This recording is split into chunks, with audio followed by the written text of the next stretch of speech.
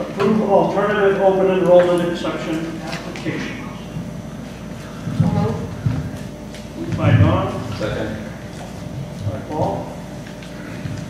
2 applications came in within the last week. One from a family that just recently moved to Burlington and like to stay in the district, and one from a family that is in Janesville.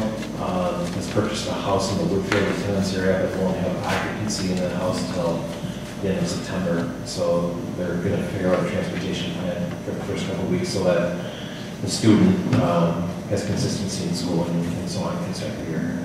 And we have space. So, and the other one, the trail side, was ready to come forward in our.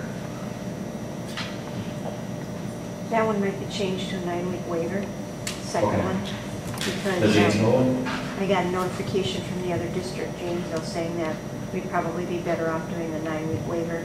That way the transfer of money would, excuse me, take place. We get the money for that student and it would be cleaner, so it might turn into a waiver, but either way the child would be Okay. accepted.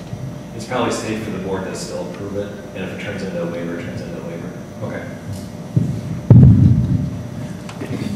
Okay, we've got the motion and the second. Is there any further discussion on it? All in favor of the motion, signify by saying aye. Aye. Unanimous, Mary? Okay, that concludes our action items. The board will now entertain a motion to convene in the closed session to discuss personnel items related to employment contracts, compensation, fringe benefits of specific public employees, and preparation for negotiations. So, I'll second. Moved by Dan, seconded by Doug. We should do a roll call on this. All those in favor of the motion, signify by saying aye. Starting with Doug. Aye. Paul. Aye. Aye. Dan, aye. Unanimous.